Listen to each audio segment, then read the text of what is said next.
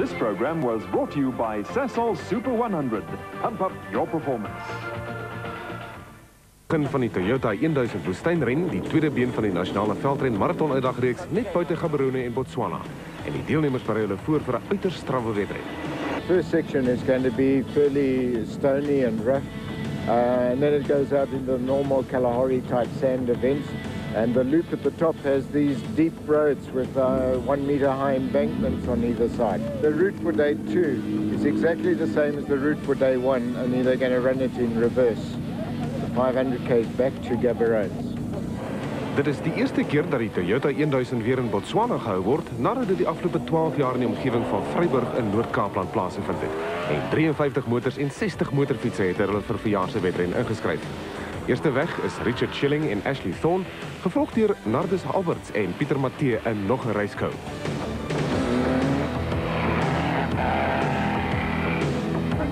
Maar kort na die begin is daar reeds drama as Schilling skielik weer by die wegspringpunt opdaag. Hy het duidelik die eerste afdraai so wat 50 meter verder misgery. Gaan hy dit die keer reg kry? AP Reineke en Lucas Dreyer in die eerste van die Toyota fabrieksinskrywings is volgende op pad. En ook hulle volg die verkeerde pad, in plaas daarvan om links te draai.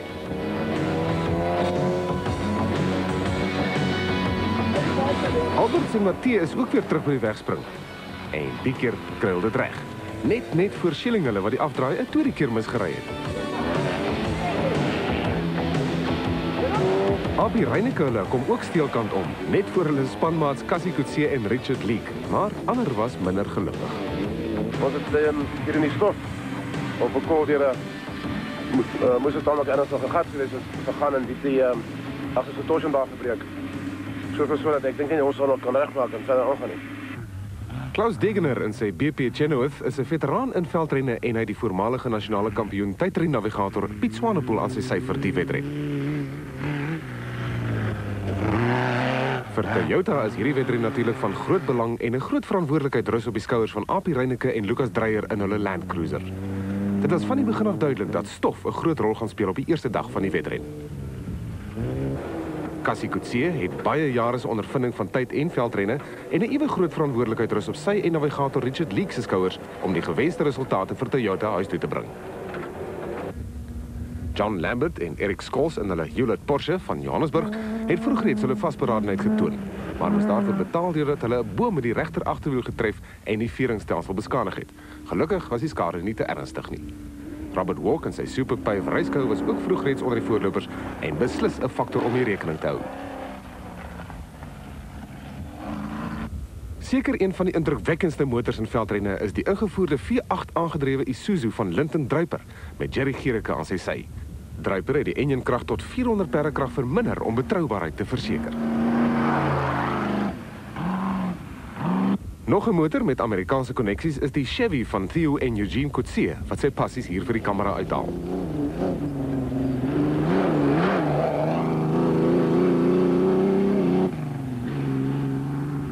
En terwyl Bux Carolyn en navigator Jeff Bell verbyjaag in hulle ingevoerde tweewiel aangedrewe Toyota Hilux, is die motorfietsjaars gereed om die 1000 km lange wedren aan te pak. Net soos in die geval van die motors, word die motorfietsse in verskillende klasse volgens enjingrootte ingedeel. Eerste weg is Willie Ireland op sy Super Tires Suzuki 250.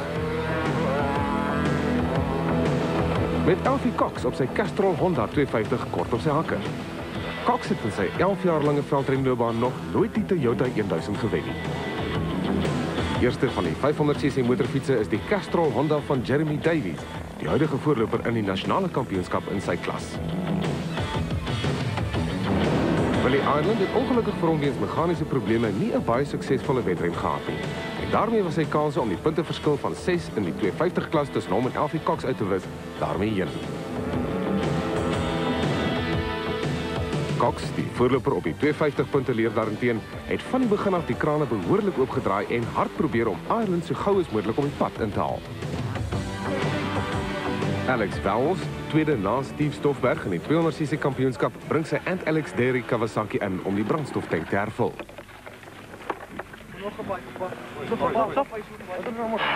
En so ook Chris Dodd op sy Winston Yamaha 250. Patrick Andrews van Lesotho maak vol. Steve Stoffberg trek weg. En Patrick Andrews sien Graeme McLachlan sit die wedren ook voort. Hey Patrick. Yes. Ha, I'm gonna catch Patrick. Maar Errol Dalton, tweede na Jeremy Davies in die 500cc kampioenskap se enjin is sonder kompressie en daarmee is sy wedren ook verby. Davies, wat in daardie stadium voorgeloop het in die wedren, het egter drama van 'n veel ernstiger aard gehad. Teen sowat 160 km/h op sy Honda het 'n bees skielik uit die bosse voor hom in die pad verskyn. Davies het geen kans gehad om 'n botsing te vermy nie en het baie hard geval. Hoewel die bees nie met sy lewe daarvan afgekom het nie, was Davies veel meer gelukkig en het slegs 'n gebreekte hand, geskeurde knieligamente en harsingsskudding opgedoen. I must have just, I think I dislocated it. It must have come out and gone in. Die medische span het deeglike eerste hulp verleen en na behandeling kon Davies die res van die naweek as toeskouer die 1993 Toyota 1000 woestynren ervaar. Robert Walks, 'n superpave racekou wat hier by die Kuipe aandoen by die halfpadmerk van die eerste dag se skof, is tans 4de. Hy is derde in die kampioenskap vir spesiale voertuie en in 'n stewige posisie om daarop te verbeter.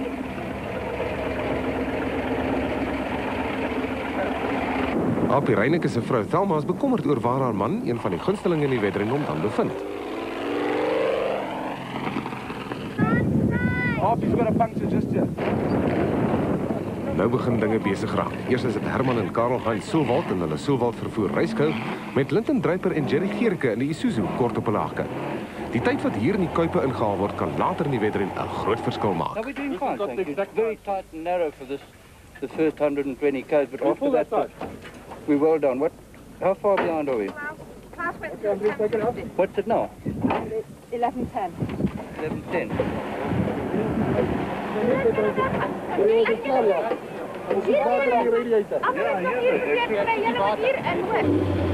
Dis een van die aantreklikhede van veldrenne in Suid-Afrika. Vriende en familie spring almal in om 'n handjie by te sit. Die Soelwald broers is gereed vir die tweede lus van die dag se roete en kort na hulle trap Linton Druiper die lepel diep weg. Maar wat was die probleem met Apie Reineke hulle? Dus het 'n paar keer voor gewees en ons het nou lank tweede gelê agter Klaus en toe het ons petrolprobleme begin kry. Ekskuus. Die kar wil nie petrol pomp nie, hy pomp tot op punt. Jy sien dan begin hy so mis, hy kry nie petrol deur nie. Alright, kom op. Maar hierdie pypie daar so in vas. Hy daar so spuit, dat is net sien. Hy bly windsuidooster. Druk hom vir my eers toe dan. En Richard Schilling? Check hier so. I don't know what's wrong with you. Yes. Of Malaga. Klaus Degener en Piet Swanepoel was in hierdie stadium nog gerieflik voor. En hier kan 'n mens sien waarom die byeenkoms so gewild is onder die veldrenjaars. Lang, reguit en vinnige paaie. Rob Walk is besig om vir John Labbert en Eric Scholes in te haal, wat die goeie maniere openbaar om vir die ligter en vinniger enkelsitplek motor pad te gee. Labbert hulle het 'n keer of wat verdwaal, maar gelukkig gou weer hulle pad gevind. Cassie Coetzee en Richard Leek se turbo-aangejaagde Toyota Hilux het geen probleme ondervind nie en lê tans 4de. Baie goeie kamerawerk hier deur ons man Joe Low. Hoëspoed aksie van die Soelwald broers wat hier man baraam min respek vir die eise van kamerawerk toon. Theo Coetzee en sy seun Eugene het 'n stewige vertoning in die klas 4 chef gelewer en was in die stadium voor die klas 4 tweewiel aangedrewe Toyota Hilux van Caroline en Bell. Linton Druiper en Jerry Gericke het min probleme ondervind en was 7de algeheel aan die einde van die eerste dag. Terwyl Bux Caroline duidelik getoon het dat hy sy voete in die Toyota Hilux gevind het. Die klein S-draaitjie het egter menige deelnemer onkant betrap.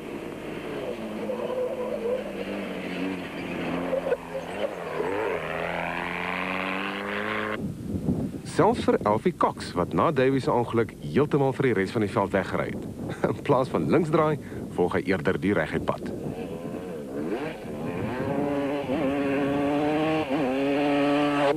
Tweede algeheel en in die 250 klas in die stadium en hard in 'n jag om vir Cox in te haal was Patrick Andrews. Terwyl sy Lesotho Office Equipment spanmaat Graeme McLachlan voor was in die 200 klas. Cliff Barker en Mike Redden in hulle SVM was derde in klas 6 vir vierwiel aangedrewe motors. Alex Wells het baie goed gejaag en was tweede in die 200cc klas en 5de algeheel. Marius en Edith Bourein in hulle reiskou het bestendig gejaag en was goed op pad na derde plek in hulle klas. Die Sani van Neil Wooldridge en Paul Vermaak het ook 'n goeie eerste dag beleef en was sowat 4 minute agter Apie Reynekolle en 4de in hulle klas.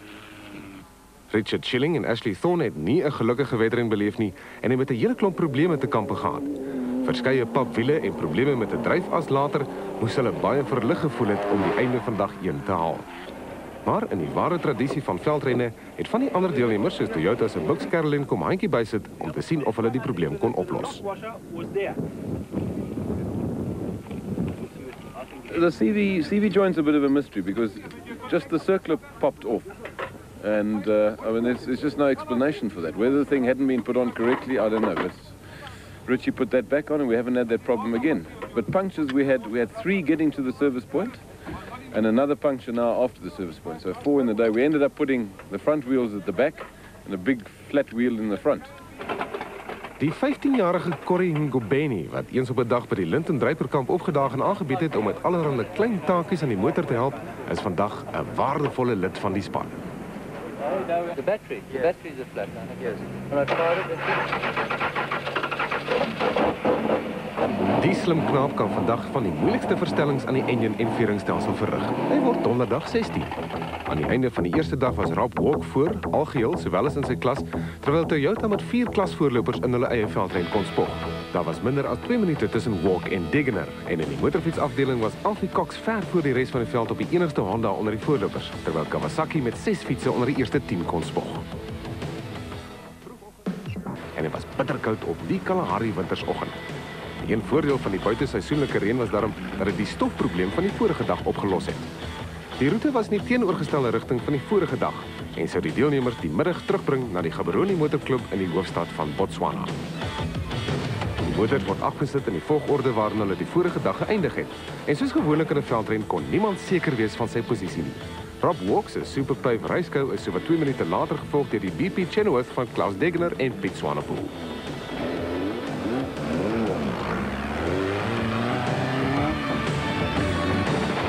John Lambert en Eric Scholes in hulle Hewlett Porsche is in die 3de posisie algeheel, ook sowat 2 minute agter Degener en Swanepoel. En hier kan 'n mens mooi sien hoeveel vinniger hulle kon jaag as gevolg van die klam padoppervlak. Ook omtrent 2 minute verder terug was die Toyota Hilux van Cassie Coetzee en Richard Leek en die stryd tussen die 4 motors het beloof om baie interessant te raak. Dink net hoeveel tyd met net 1 papwiel verloor kan word. Bux Caroline en Jeff Bell se Toyota Hilux was voor in hulle klas en 6de algeheel, sowat 2 minute agter die Solwald broers, maar 16 minute agter Coetzee en Leek. Schilling en Thorne het klaarblyklik hulle probleme van die vorige dag opgelos en so hard as moontlik gejaag om al hulle verlore tyd in te haal. Hier is dit Herman Solwald hulle wat moet pad gee.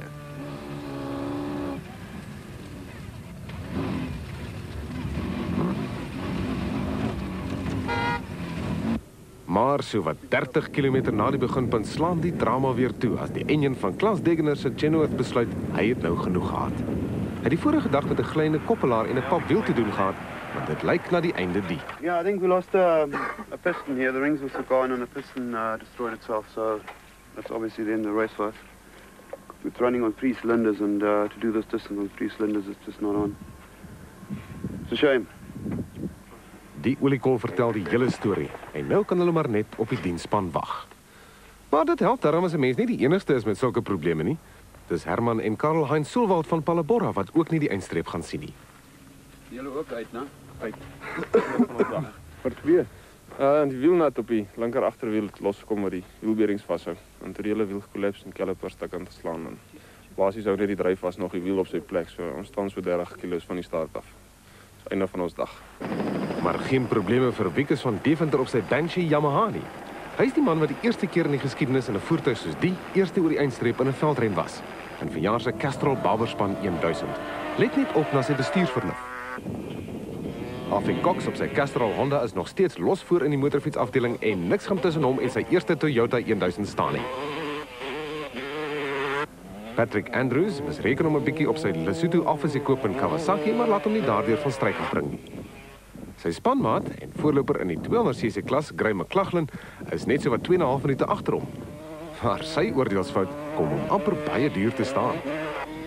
Alex Vowles op sy 200cc Antelix Derry Kawasaki is 'n hele entjie verder terug, maar het te kampe met 'n kwaai uitdaging van sy grootste teenstander en voorloper in die kampioenskap, Steve Stoffberg op sy Winston Yamaha.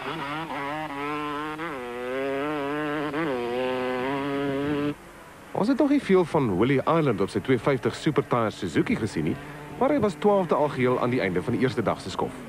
Hier is hy besig om vir 'n pad deur die veld oop te vleg. En dit is Clinton Enslin op sy 200cc Kawasaki.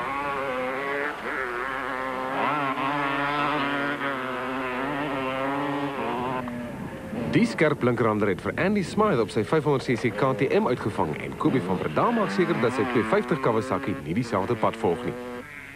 Darryl Curtis op nog 'n Winston Yamaha 250 storm ook op die draai af en weer is dit amper ons kameraman wat dit moet ontgeld. Chris Dodd se wedren het ongelukkig nie veel langer geduur nie. I must have hit a log or a tree stump or something like that, but what had happened is I actually kicked my back wheel up and I went over the handlebars. I was in 5th gear going as fast as you can go, and I bailed and I landed in a bush there and I was saw stars and got up after about 5 minutes and I came and picked my bike up and my hub had broken and I bent my disc. I've hurt my back a bit, but I think it's just from my tool bag. Dis egter nie net motorfietsjaars wat hulle misreken nie. Hier pyl Aapie Reyneke hopeloos te vinnig op 'n skerp draai af. En omdat dit so lank geduur het om die voertuig weer op sy wiele te kry, het ons besluit om hulle so 'n bietjie te help.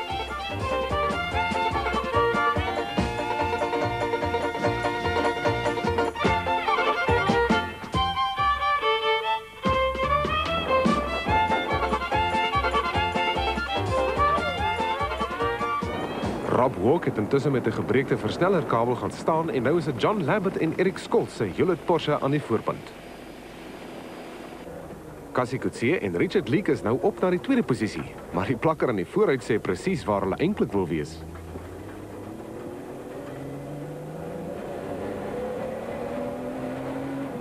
En hier is die stryd om die derde posisie. Dis Linton Draper voorgevolg deur Bux Carolyn en Rob Walk. Hoewel Draper hier sy derde plek aan Carolyn afstaan, sou hy later verdwaal en ook sy vierde posisie afstaan om 5de te eindig. Walk se versnellerkabel is nou reg en hy het op die ou end derde geëindig met Carolyn vierde. Cassie Coetzee se voormalige nasionale tydren-navigator Wiley Harrington het nog 'n klasoorwinning aan Toyota gegee deur klas 5 in sy Hilux te wen. Terwyl Dani van der Merwe en Chris Ollewage in nog 'n Toyota Hilux klas 3 gewen het. Alfie Cox jaag hier verby Rashid Noble in sy Mitsubishi op pad na sy eerste algehele oorwinning in die Toyota 1000 woestynren en bewys sy meesterskap deur sowat 20 minute voor sy naaste teenstander te eindig. En in die tweede posisie, na 'n goeie bestendige wedren, Patrick Andrews op sy Kawasaki sowat 10 minute voor Steve Stoffberg op sy 200cc Winston Yamaha, wat hier nog 'n laaste desperate poging aanwend om 'n bietjie tyd in te haal. Maar dis 'n welverdiende eerste algehele oorwinning in hulle loopbaan vir die Hewlett Porsche paar John Lambert en Eric Scholz, nadat hulle so hard as moontlik gejaag het om aan hulle eerste plek vas te klou. Hulle het geen probleme gedurende die tweede renskof ondervind nie, maar was nogtans baie verlig om die geruite vlag te sien. 4 klasoorwinnings dan vir Toyota en 'n debuutoorwinning vir Lambert en Scholz. Hoe het hulle die 1993 Toyota 1000 woestynren ervaar? I had to hit a tree on the first day and I had to repair a spring blade at the overnight stop, but other than that I had a clean run. Perfect. En vir Alfie Cox wat al elke nasionale veldren in die reeks gewen het, maar in 11 probeerslae nog nooit die een kon inpalm nie, was die oorwinning net so soet.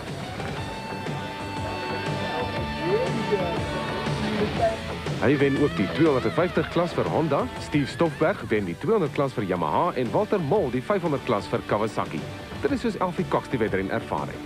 Guys were 15 minutes behind and I try to keep a good pace and not let anybody, you're panicking that other guys are going to catch you, so, mentally it was quite a stressful day, but everything else went fine.